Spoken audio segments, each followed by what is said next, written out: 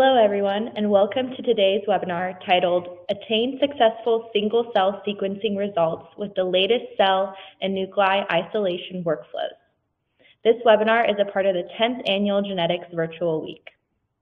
I am Antonina Salcido of LabRoots, and I will be your moderator for today's event. Today's educational web seminar is presented by LabRoots and sponsored by Miltenyi Biotec. For more information about Miltenyi Biotec, please go to miltenyibiotec.com. Now let's get started. Before we begin, I'd like to remind everyone that this event is interactive. We encourage you to first participate by communicating with other attendees using our new live chat feature during the presentation. You can find the live chat located at the right of your screen. You can also participate by submitting as many questions as you would like during the presentation. To do so, simply type them into the Ask a Question box and click Submit. If you have trouble seeing or hearing the presentation, click on the Help Desk button located at the bottom of your screen within the navigation bar or from the lobby. Finally, as a reminder, this presentation is educational and offers free continuing education credits. Click on the Continuing Education Credits link located in the abstract window below the presentation window and follow the process to obtain your credits. I now present Alina Steinbach, Product Manager for Flow Sorting at Miltenyi Biotec, and Carina Emery, Product Manager for Sample Preparation, also at Miltenyi Biotec. For a complete biography on our speakers, please visit the Biography tab at the left of your screen. Alina and Carina, you may now begin your presentation. So getting quality single-cell sequencing data really starts with your sample. Your sample has to meet certain prerequisites in order to generate reliable results. You need a debris-free single-cell suspension with a viability ideally above 90%. Next to the prerequisites for the sample, there are also requirements for the preparation method of your sample. It should be fast and avoid changes in the gene expression pattern when possible, and you want to maintain the cellular composition of your sample. Preparing cells without introducing bias is a tough undertaking, and even when preparing PBMCs from blood samples, you already stress the cells and might upregulate stress genes. This becomes even more complex when isolating cells or nuclei from complex tissues. So in the end, whenever preparing samples for single-cell genomics, you will most likely introduce some kind of bias that you should be aware of. Let's introduce Miltenyi's workflow solutions to help you achieve a sample that meets all the requirements in order to generate reliable genomics data. When you work with solid tissue, so here's our workflow. When you work with solid tissue, you have to start with tissue dissociation, and actually even before that, you might have to store your tissue for some time. If you're working with blood products, of course, you don't need to dissociate your tissue, but you do need to clean your sample.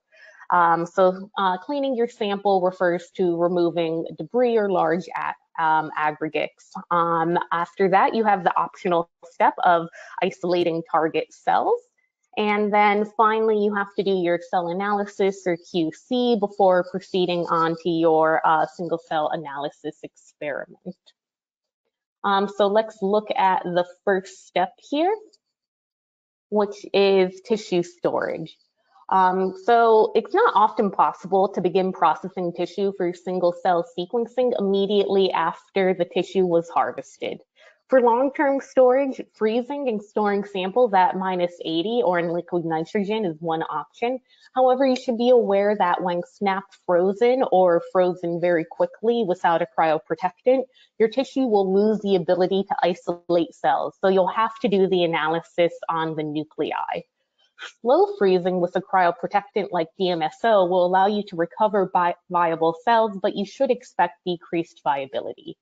We recommend working with fresh samples whenever possible, which is why we developed the max tissue storage solution to maintain cell viability and cellular composition of fresh tissue stored at 4 degrees for up to 48 hours. Our tissue storage solution has been validated to prevent necrosis and apoptosis and maintain cellular composition and gene expression patterns. To demonstrate this, we dissociated mouse tumors either immediately after dissection or after storage in the tissue storage solution for either 24 hours or 48 hours at 4 degrees. We then used flow cytometry to measure viability, and as you can see in the graph on the left, we found no substantial differences in viability between the fresh and stored tissue.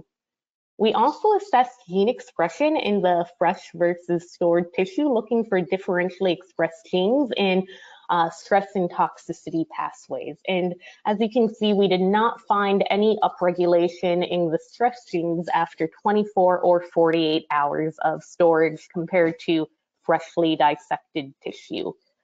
We don't have the data shown here, but we also have data to demonstrate that we are not altering cell type composition after storage for up to 24 or 48 hours. So after storage, the next step in the workflow is going to be our tissue dissociation. Here you have multiple options. You can dissociate tissue either with enzymes at 37 degrees, or you can try using a cold adapted enzyme at 4 degrees. You can also go without enzymes and rely purely on mechanical force, or you can use an enzyme-free method for nuclei extraction. Each method has its pros and cons, which have been discussed in the literature. Cold adapted protocols are of interest to reduce the risk of gene expression alterations. We at Miltenyi have historically focused on optimizing an enzymatic dissociation of tissues into single cells at 37 degrees because we have shown that this gives the highest cell viability and yield while preserving cellular composition. However, we know that for some genomic applications, nuclei are the starting material and that only nuclei can be obtained from some tissue, including snap frozen tissues. For these reasons, we released a nuclei extraction buffer for tissue that just came out in April and which we will introduce shortly. First, let's start with tissue dissociation into single cell suspensions. Miltenyi has developed the GentleMax technology for the dissociation of tissues into single cell suspensions. The GentleMax system combines mechanical destruction with enzymatic digestion, which enables both processing time and the amount of mechanical force to be minimized, resulting in the fastest and most gentle treatment of cells possible. Some protocols use solely enzyme digestion, which is less efficient compared with the GentleMax, as you can see in this graph, where a customer compared a manual protocol for lamina propria digestion with a respective GentleMax protocol and found a much higher yield of Treg cells when using the GentleMax. Sole enzymes cannot reach areas within the tissue, making this method less effective and elongating the incubation time. The GentleMax constantly disrupts the tissue, and therefore enzymes can effectively reach all areas of the tissue. On the other hand, other protocols may opt to do the mechanical dissociation without any enzymatic digestion. We demonstrated this here by dissociating tumors either with or without using the enzymes in our tumor dissociation kit. As you can see, by using the enzymes in the tumor dissociation kit, we were able to increase the yield of activated T cells by over 3-fold. So here in the top panel, you can see we're getting in multiple T cell types, yield of about 50% of our sample, whereas if we did not use the tumor dissociation kit, we were getting yields in the 9 to 15% range of our sample. So by combining mechanical disruption and enzymatic digestion, enzymes concentrations and incubation times can be reduced to a minimum, which is also true for mechanical stress. because enzymes soften the tissue by digesting connective tissue and adhesion molecules. Furthermore, this can be done in a fully automated walkaway fashion, and you can process up to 8 samples at a time. This means you can also reduce hands-on time and decrease variability as a result of tissue processing. Furthermore, the GenoMax technology has been shown to be compatible upstream of 10x Genomics products. To further enable reproducibility, we have developed over 20 tissue-specific dissociation kits with highly purified enzymes with known activity levels and lot-to-lot consistency. For several of our kits, we provide lists of preserved epitopes, which will be important for experiments using feature barcoding, such as site-seq. By combining these kits with over 40 predefined programs on the GenoMax instrument, you can reliably attain high yields of viable cells time after time.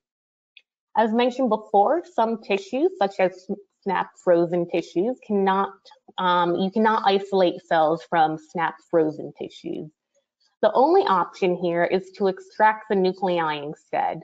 Moreover, some genomic applications require nuclei as a starting material, and for this reason, we recently released the nuclei extraction buffer that can be used in combination with the GenoMax instruments and C-tubes. So here's our nuclei extraction workflow. You can start with up to 200 milligrams of tissue that's either fresh or frozen, and then you drop that tissue into a pre-chilled C-tube filled with chilled nuclei extraction buffer. The C-tube is then closed and placed onto the GenoMax instrument, where tissue lysis and homogenization is completed in only 7 minutes. Moreover, up to 8 samples can be processed in parallel. Then the nuclei suspension is washed and filtered, and optionally further cleaned by sorting on the MaxQuant title prior to single nuclei analysis.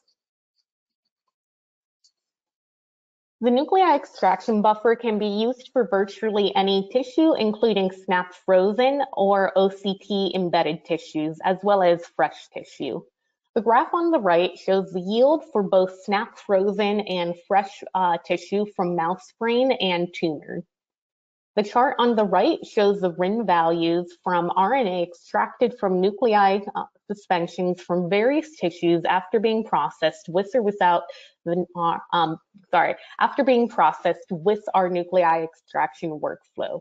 This buffer has been validated for RNA analysis, and if performing a TAC-seq downstream, additional permeabilization steps may be required after nuclei extraction.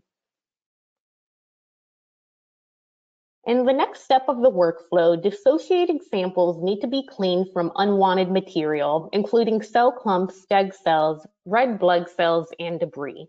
The same is true when working with blood samples. As we noted before, for nuclei suspension, sample cleaning can be performed by flow sorting. But first, we will show you additional methods for cleaning up your cell suspension.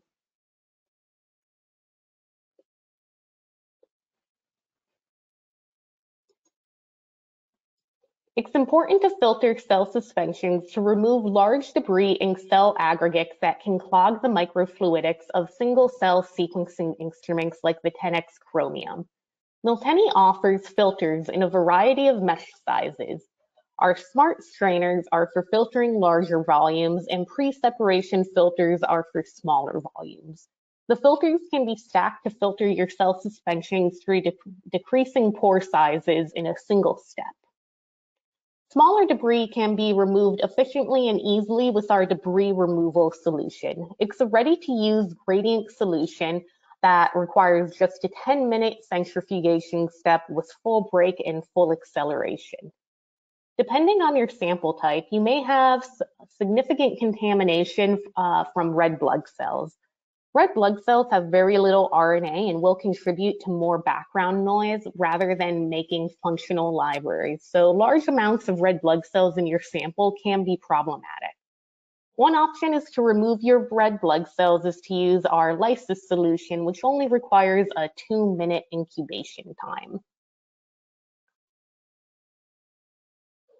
Arguably, one of the most important steps in sample cleanup is maximizing your viability. For the best results, viability should exceed 90%. This is because DEG cells leak cellular RNA into the solution, which can increase your background noise and contaminate other cells with non-endogenous transcripts.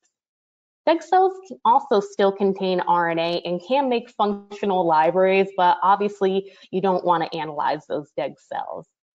Furthermore, when there are a lot of DEG cells in your suspension, it becomes difficult to distinguish live from DEG cells.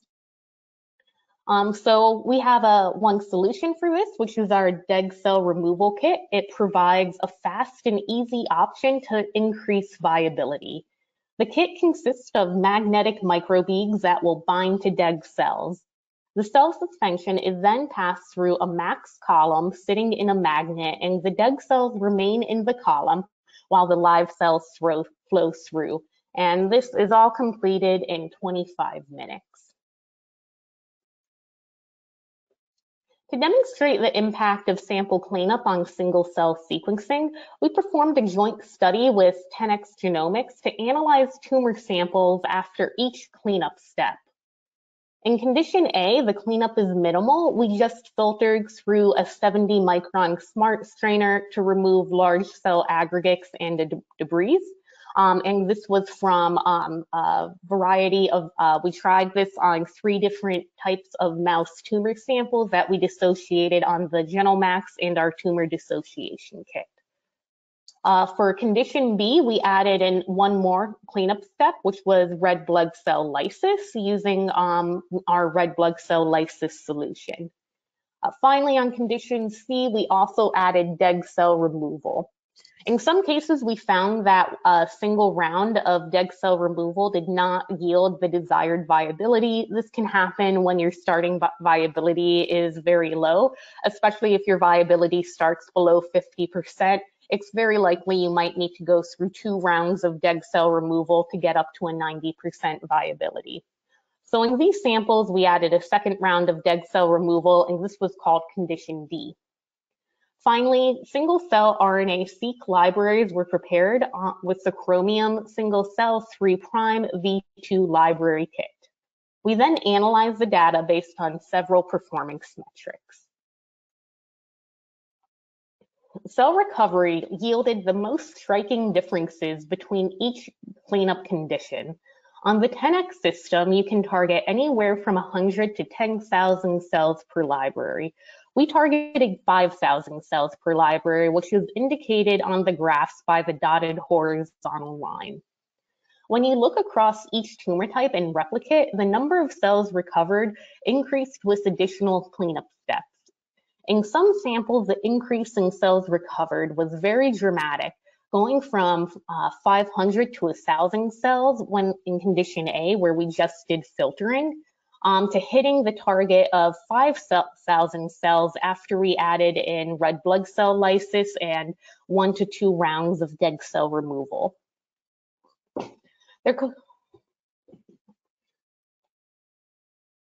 Poor cell recovery can have a significant impact on the resulting data as shown here. The T-SNE plots on the left are from mouse melanoma tumor samples that were only filtered, and the plots on the right were from samples that got the complete cleanup workflow, including DEG cell removal. And you can see how this poor cell recovery could really impact your downstream analysis. Hopefully I have convinced you that it's important to have high viability prior to single cell RNA sequencing, but Miltenyi's DEG cell removal kit is not your only option to increase viability in your cell suspension. So how do you choose one that is the best for your experiment? A recent publication compared several DEG cell removal methods from frozen PBMCs. It's common to see reduced viability after cryopreservation. They tested 4 methods for DEG cell removal. So the first was low spin washes. The second was Miltenyi's DEG cell removal kit, which is called column-based cleanup here. The third was a competitor kit. And the fourth was a density-based cleanup step, such as our debris removal solution. Both the low spin washes and density-based cleanup rely on the fact that dead cells tend to be less dense than live cells. In the graph on the left, you can see that Miltenyi's dead cell removal kit was the only method to result in significantly improved viability. In the graph on the right, the white bars show the fraction of cells that were lost after each method. All dead cell removal methods will result in some cell loss, so it's important to consider what is more important in your situation, increasing viability or having as many cells as possible. For the next step in our workflow, I'll hand it over to Alina now, who will discuss target cell isolation on the MaxQuant Taito. Hello everyone, my name is Alina Steinbach and I am a Global Product Manager for the MaxQuant Taito at Miltenyi Biotec. I am really happy to discuss today with you how you can optimize your genomics workflow with gentle cell sorting.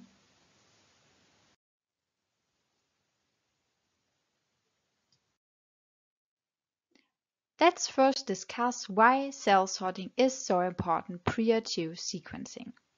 First, we want to enrich our specific target cell populations and improve the reads. Second, we want to exclude dead cells and debris in order to avoid cell-free DNA and RNA contaminations and decrease the costs. However, cell sorting is coming with some challenges. First, if the cell sorting technique is harsh, dead cells might end up in the sample, and this could increase the costs, and also DNA and RNA contaminations in the sample might result in background. Harshness of the sorting can also lead to gene expression artifacts that lead to false results. Another challenge are timely delays due to slow sample processing, and these could lead to gene expression alterations, again ending in false results of your sequencing experiments. Let's have a look at some exciting data. Unsorted cells and sorted cells have been compared in regards to their background. During this experiment, it was found out that unsorted cells had around 50% of reads actually being from a cell. The rest was due to high background RNA. Sorted cells, on the other hand, had about 97% of reads coming from the cell and only low background RNA, showing how important cell sorting prior to sequencing is. On the upcoming slides, I want to discuss how you can improve your sample quality with using microchip-based gentle cell sorting. The MaxQuant Taito cell sorter is a real benchtop cell sorter due to its low weight and small dimensions. It is equipped with 3 lasers, 8 fluorescent channels, and 2 scatter channels. This provides full experimental flexibility and the possibility of multi-parameter cell sorting. If you are interested in more information, have a look on the website, the image brochure, or the user manual. At the heart of the MaxQuant Taito, there is a microchip. Let's have a look on the cartridge. The cells are inserted into the input chamber. At the bottom, there is a mixing propeller, keeping the cells at suspension at all times. Cells are sorted into the positive collection chamber, and the non-target cells will all flow through to the negative collection chamber. At the bottom of the cartridge, there is a microchip. On the right side, we see this in more detail. Cells are coming from the input chamber into the channels of the microchip. They are crossing the laser beams, and if the system recognizes a target cell, a pulse will open the valve and the cells will go to the positive collection chamber. All the non-target cells will flow through to the negative collection chamber. Here we can see the dimensions of the microchip. See, it is really small. It's even smaller than a match head. Let's have a look at this in real life. valve is opening and closing. Here the green cells are sorted. The valve is really fast. It can open up to 30,000 times per second. Microchip-based cell sorting is a very different principle compared to the principle of droplet-based cell sorting. In conventional FACS droplet sorters, the process of cell sorting is harsh. Cells are under high pressure. It can be in the nozzle up to 70 psi. Cells do get decompressed and charged while they are deflected from the electromagnets, and there are also strong shear forces. FACS droplet sorter systems are open. There are fluidics and tubings inside of the instruments, and these are leading to aerosol production and contaminations, and also sample-to-sample carryover can happen. If you think of clinical applications, this poses, of course, a big problem. Microchip-based cell sorting is truly gentle.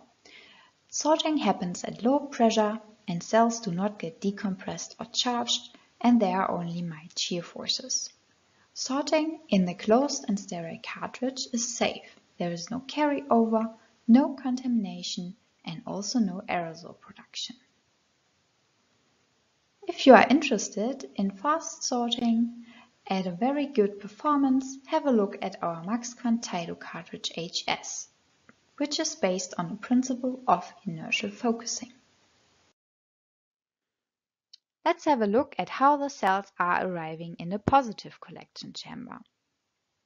For this, an endoscope was inserted into the positive collection chamber, the cartridge was loaded, and the sorting was started. We can see here that the cells are easily flying into the positive collection chamber. Another advantage is that cells are strongly concentrated during the sorting process because the valve is only opening for the short time that the cell needs to be sorted. This can save you, for example, a centrifugation step. Operating the MaxQuant Tido cell sorter is easy because it follows a plug-and-play cartridge system. The sample has to be loaded into the cartridge. The cartridge is scanned by a barcode scanner.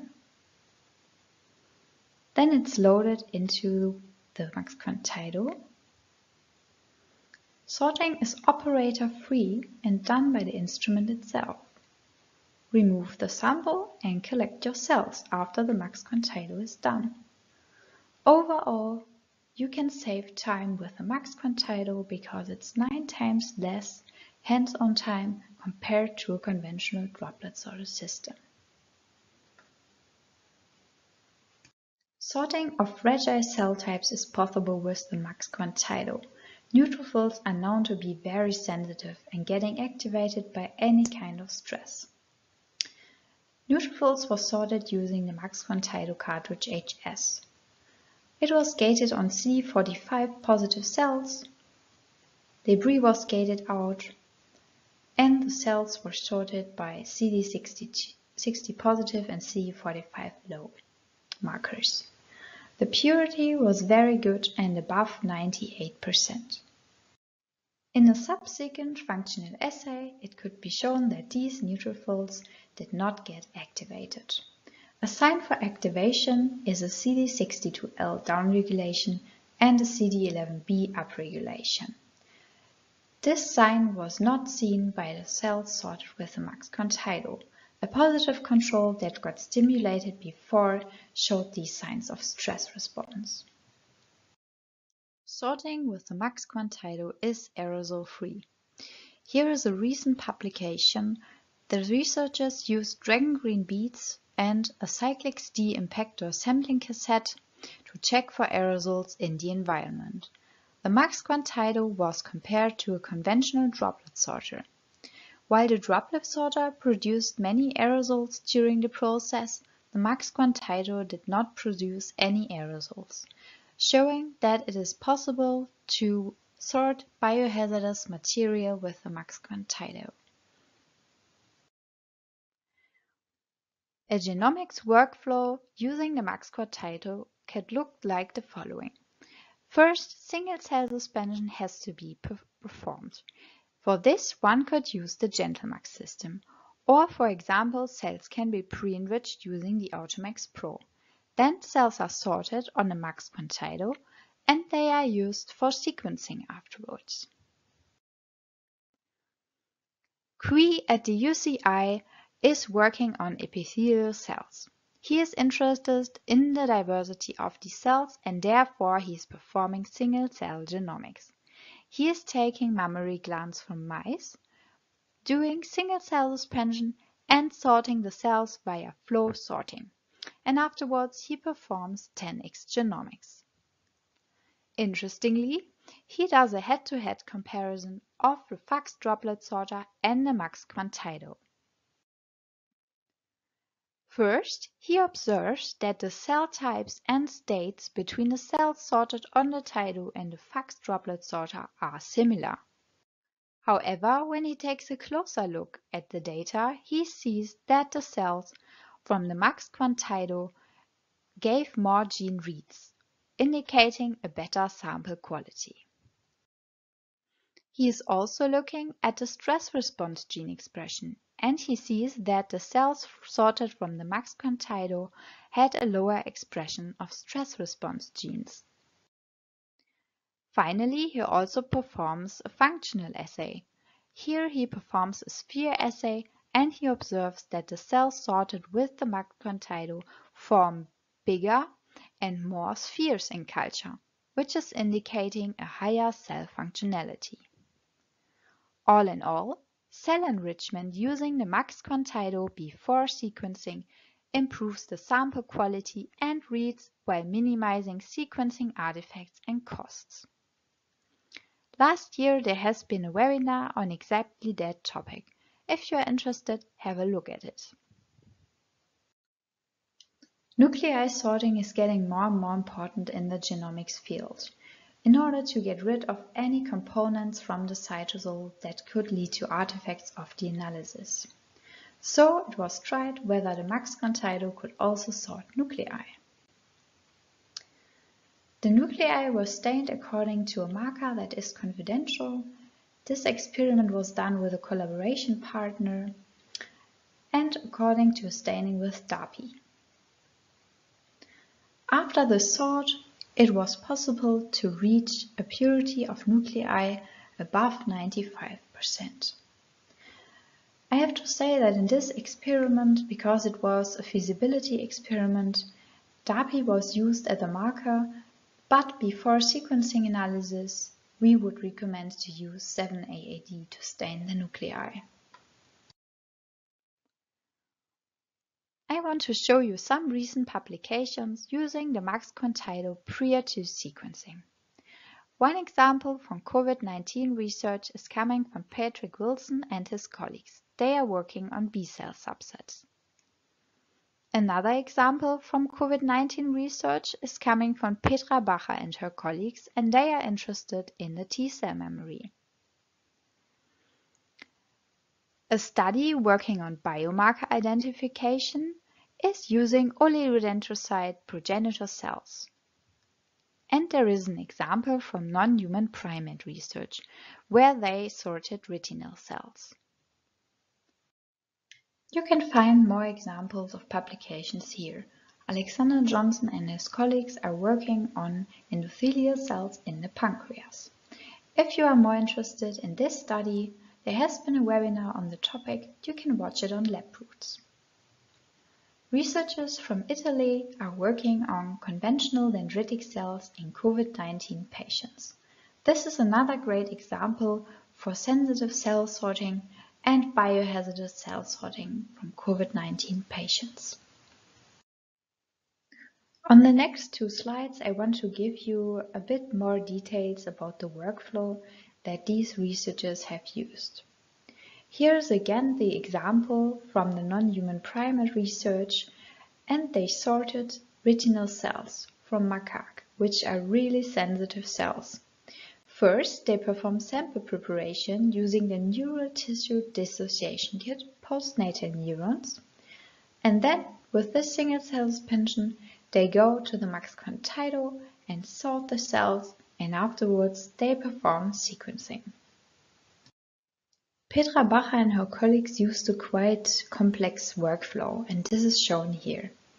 First, they isolate PBMCs from whole blood, originating from COVID-19 patients.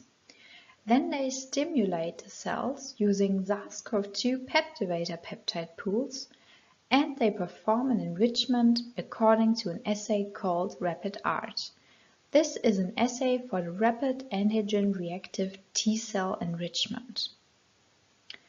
After this, they use these antigen-specific T-cells that they have enriched and sort according to the dual expression of CD69 and CD154 on the max quantile.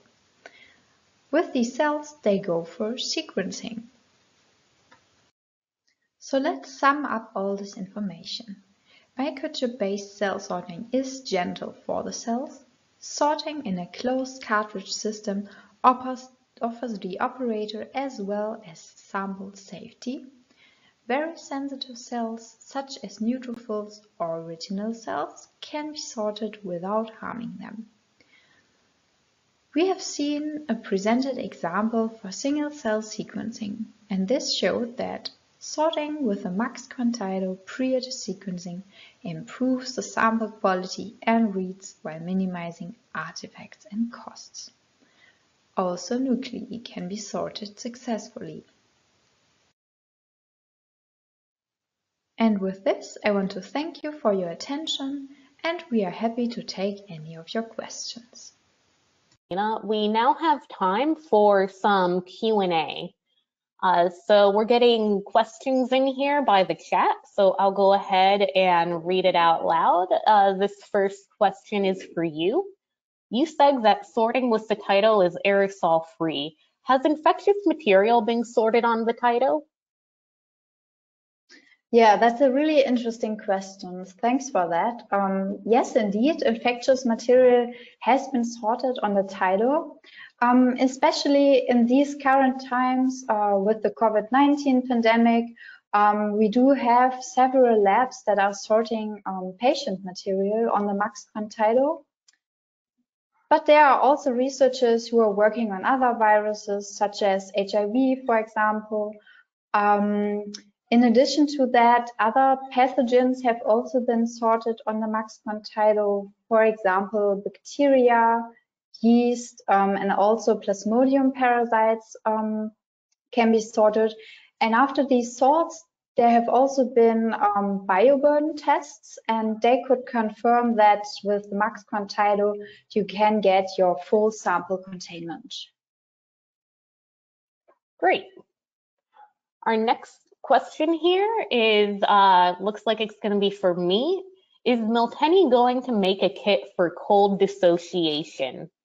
So yes, this is definitely something we are exploring right now, so stay tuned. We'll be having even more solutions for sample preparation specifically designed for single cell sequencing in the future. Okay, so another question for Alina. Is it possible to sort rare cells with a frequency below 1% on the title? Yes, absolutely. This is possible. Rare cells can be sorted on the max quantile. There are many labs in the research, but also in the clinical field who are working on antigen-specific T cells, antigen-specific B cells, regulatory T cells, and also MSCs from primary material. And yeah, these cell types do have really low frequencies. Great. Right, so another question here. Can the debris removal solution be used to remove dead cells? So there's a lot of different ways that you can remove dead cells from your tissue. So the debris removal solution is actually one way to do that. And it really depends on your sample type, whether you'd want to do For example, the debris removal solution, the dead cell removal kit, or flow sorting is also an option to remove dead cells. Typically, if you're using the debris removal solution, you also obviously have a lot of debris to remove. So if you have such a significant amount of debris, obviously you can clog the column for the dead cell removal kit, or you can clog your flow sorter. So in those cases, your best bet is to actually do that debris removal step. And you might find that after debris removal, your viability is actually adequate to move on to your single cell sequencing. Okay, so I have another question for Alina here. The question is, I have used flow sorting before and my samples are very dilute. What dilution factor should I expect if I use this sorter? Yeah, in conventional droplet sorters, there's the sheets fluid, and of course this can dramatically increase the volume of your sorted sample. And yeah, that might be the reason for the dilution. Of course, for downstream applications, oftentimes you need a higher cell concentration, and a centrifugation step is thus often needed. With the MaxQuant Tido, you do not have fluidics in the instrument. Everything is happening in this closed cartridge, and therefore there's also no sheath fluid. This then leads to a higher cell concentration of your target cells or nuclei in your sort chamber. And the reason is that the valve is only opening for this really short time where the cell is led through the positive collection chamber. And yeah, a really minor amount of buffer will come through this. So you actually get a higher concentration of cells after sorting on the MaxQuant Tido, which can then save you, for example, centrifugation step. Oh, that's a nice unexpected benefit. Okay, we have time for one more question, and it's are the human and mouse tumor dissociation kits interchangeable? So obviously we recommend the human tumor dissociation kit for human tumors. This actually also includes patient-derived xenografts that are human tumor cells but grown in mice. While I can't say that they won't work on each other, we do recommend the human tumor kit for human tumors and the mouse tumor kit for mouse tumors, because we do know that they have different consistencies and they've been custom tailored to each tumor type. Moreover, for both the human and mouse tumor dissociation kits, we have an epitope preservation list that is specific to that kit. So if you have certain epitopes that you are very concerned about preserving, definitely check that list, and they're not exactly the same. So you might find one epitope is preserved in one kit, but maybe is slightly sensitive to the enzymes in the other kit. Okay, well, that's all the time we have for today. Thank you everyone for your attention and tuning in. Thank you, Alina and Carina, for your time today and your important research. Before we go, I'd like to thank the audience for joining us today. I'd also like to thank our sponsor, Miltenyi Biotec, for sponsoring today's webinar. Questions submitted today and during the on-demand period will be addressed by the speakers via the contact information you provided at the time of registration. This webcast can be viewed on demand for 2 years until April 21st, 2024. LabRoots will alert you via email when it's available for replay. We encourage you to share that email with any of your colleagues who may have missed today's live event. Until next time, goodbye.